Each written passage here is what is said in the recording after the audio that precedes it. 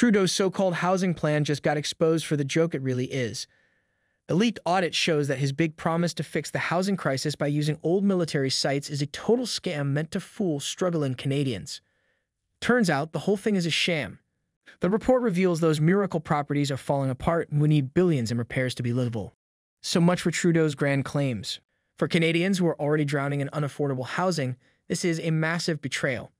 Trudeau straight up lied about a plan he knew was due from the start, and it's the people who need help the most who get burned. But honestly, are we even surprised? Trudeau's always been quick with the lies, especially when it comes to misleading people who are desperate for solutions to the crises he causes. Once again, his big announcements fall apart the second you look at them closely. He spins these fairy tales to get people on his side, only to leave them hanging when reality hits. Now the truth is out, and his whole housing scheme is crumbling. The Conservatives are tearing apart, and Trudeau's going to have to face some tough questions that he won't be able to dodge this time. Welcome back to Street Politics Canada. Before we dive into today's video, take a quick second to follow us on Twitter. You won't find the blunt truth about Trudeau's endless scandals in the mainstream media. Their liberal bias hides the real stories. But our Twitter feed breaks through the spin and cover-ups. We tweet multiple times daily, delivering straight facts on Trudeau's hypocrisy and failures. We'll leave you the link down in the description box. Tap that follow button now so you never miss our next viral tweet roasting Trudeau. Now let's dive into today's crazy developments. A leaked internal audit just exposed Trudeau's disingenuous claims that recycling unused federal properties will resolve Canada's housing crisis. The damning report reveals crumbling military infrastructure is unsuitable for repurposing, contrary to Trudeau's repeated assurances. This bombshell audit trails growing suspicions that Trudeau's pledge to convert federal sites into affordable housing is nothing but hot air.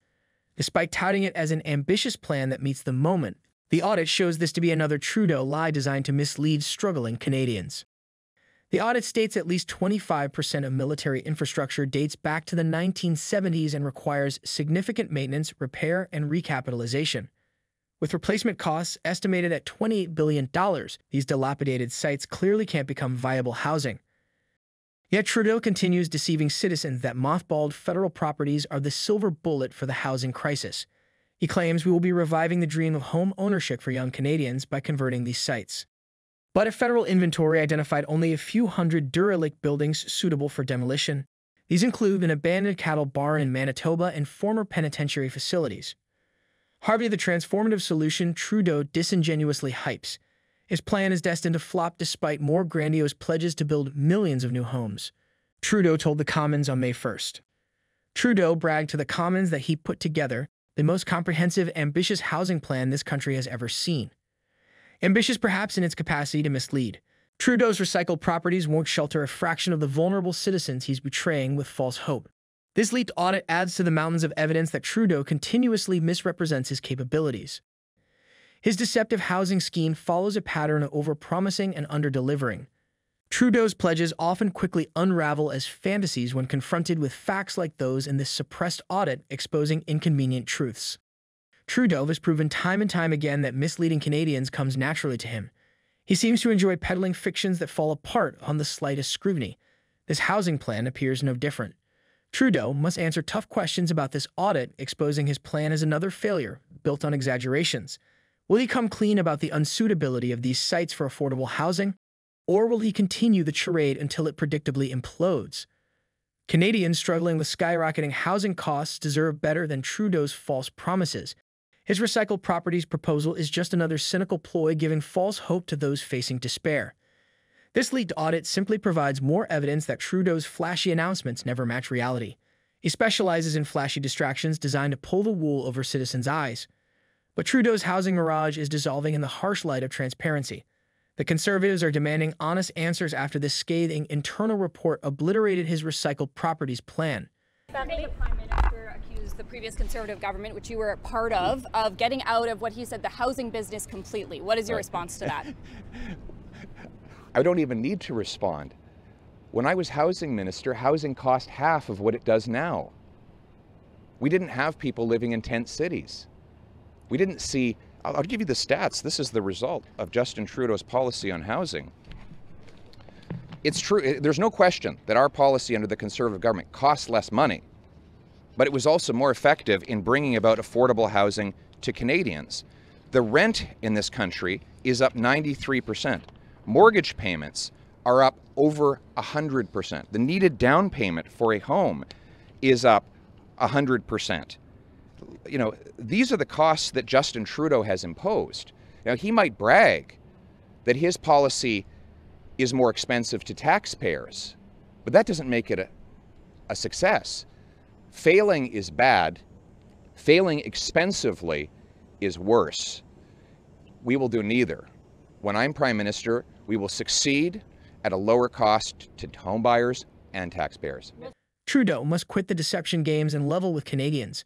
But honesty has never been his strong suit when political survival is on the line. This leaked audit will likely join the dustbin of Trudeau's failed ideas after he squeezes maximum publicity from it. The question remains, how much longer will Canadians tolerate being duped by their Prime Minister's unfulfilled promises and massaged facts? This housing audit is just the latest breach of public trust that should cost Trudeau dearly at the polls.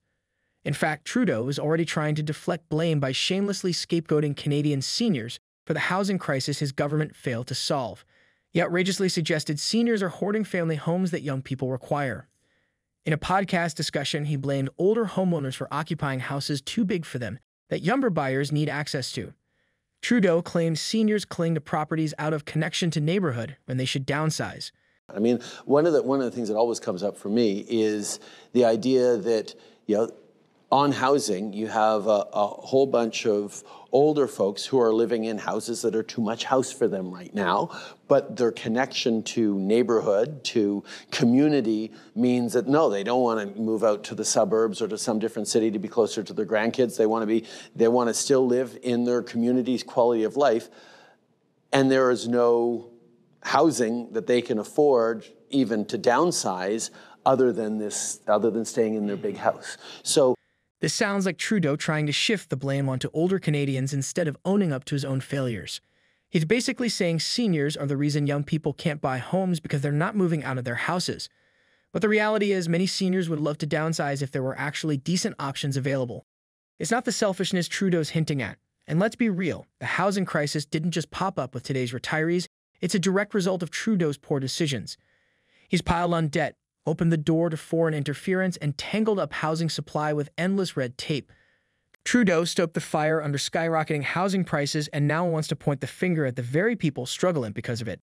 Rather than take accountability as Prime Minister, Trudeau points fingers at powerless pensioners. His flippant remarks expose his lack of compassion for the plight of older Canadians facing scarce affordable choices. Trudeau pays lip service to intergenerational fairness while disrespecting the sacrifices of older citizens. He exhibits callous indifference by dismissing seniors who desire to age within their communities.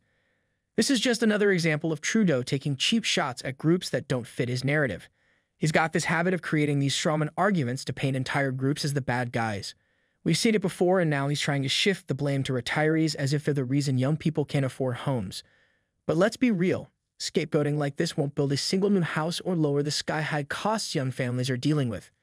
Trudeau needs to stop playing the blame game and actually start fixing the mess his policies have made. Canadians of all ages are fed up and demanding real action, not these lame attempts to divide us. His comments just show how out of touch he is, flailing around trying to find something, anything, to distract from his failures. But people aren't buying it. His finger-pointing and loud talk won't put a roof over anyone's head or bring down those insane housing prices. By trying to stir up resentment between generations, Trudeau's just exposing how badly he's messed up making housing affordable for everyone. But Canadians won't let him off the hook. They're going to hold him accountable, not the seniors he's unfairly targeting. Well, that's all for now. What are your thoughts on Trudeau's housing plan now that leaked information has exposed flaws? Let us know what you think in the comments below. And if you haven't, please subscribe and leave a like for this video. Your support helps us continue our work. You can also subscribe to our newsletter, where we share daily uncensored and unbiased news straight to your inbox. You can find the link in the description below. Thanks again for your support, and I'll see you in the next one.